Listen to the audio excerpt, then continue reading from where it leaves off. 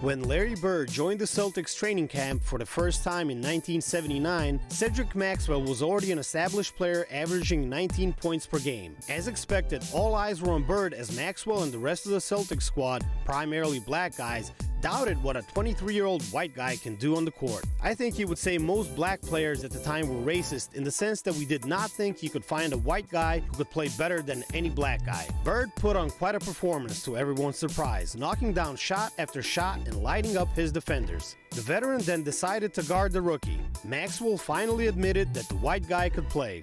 I'm thinking, oh, he's slow, he can't get off his shot, he's not that strong, this is going to be a layup.